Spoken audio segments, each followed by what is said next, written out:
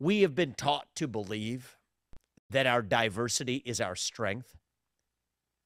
Our diversity is not our strength. Our strength is what unites us across our diversity. E pluribus unum means from many, one.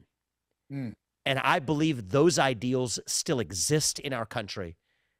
I believe most of us share them in common. I believe we still have a window to work with where we together can revive them. 20 years from now, the ball game's over. But I think this is our last best chance to still revive those ideals of the American Revolution, revive that one nation under God.